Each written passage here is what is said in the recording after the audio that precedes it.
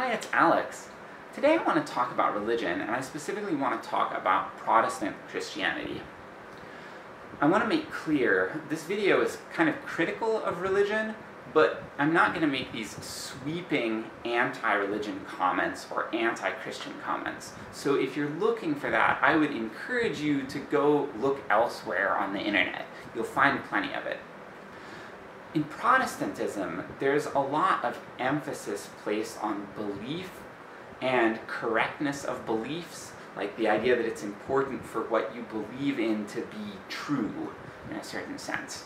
And I don't necessarily think that this is a bad thing. Like, I tend to have some of that emphasis in my own value system. Like, I think it's important to believe in things that are true, and I think that's true both in a religious or spiritual sense, and when it comes to just practical, everyday things.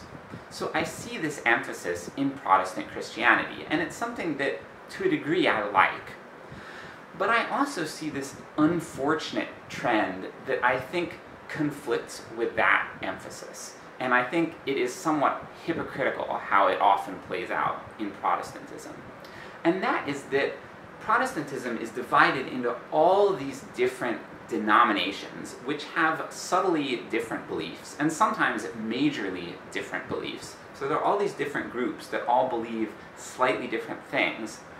And this is the problem. Most people stick with whatever group they grew up in. That is, if they stay with religion at all. A lot of people are leaving religion these days, but the people who stay in it, in my experience, a lot of people just stick with whatever church they grew up in. Now, what's the problem with that? Well, if you really care about your beliefs being true, wouldn't you want to expose yourself to different ways of thinking and to research and expose yourself to all those different denominations? I've visited a lot of different types of Christian denominations, mostly Protestant denominations, and I've researched them a lot online too, and I've spoken to a lot of different members of different churches about what they believe and what their experiences in their churches are like.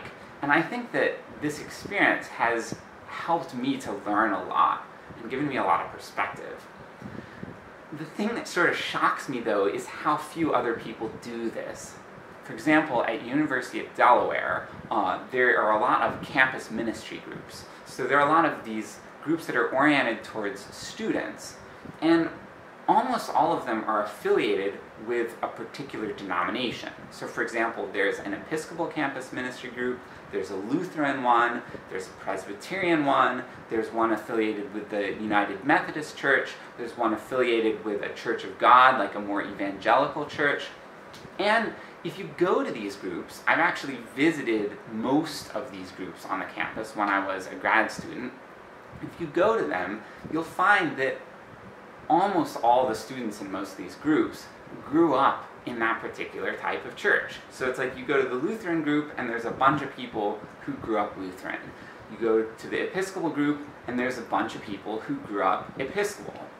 And this sort of makes sense. Like, I understand how people stick with what's familiar. They may feel some social pressure to do so. There could be a lot of different motivators. So I understand that.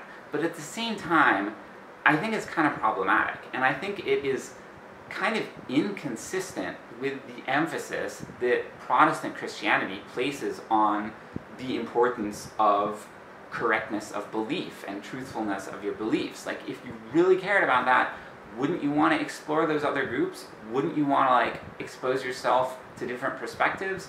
I know that's more the way I think about this stuff, and I would encourage you to think about it in that way too. Like, to me, it seems like there would be a lot that would be gained if Christians would start visiting churches of different denominations and researching about the splits between different denominations and what the differences in belief are. I found that when I start talking to specific people about this, they often realize that they don't fully believe all the things that their denomination supposedly believes, and it can be kind of eye-opening sometimes. So yeah, I'd love to hear from you. Do you have anything to say about this? Is this something that you've thought about too? Does it also bother you? Yeah.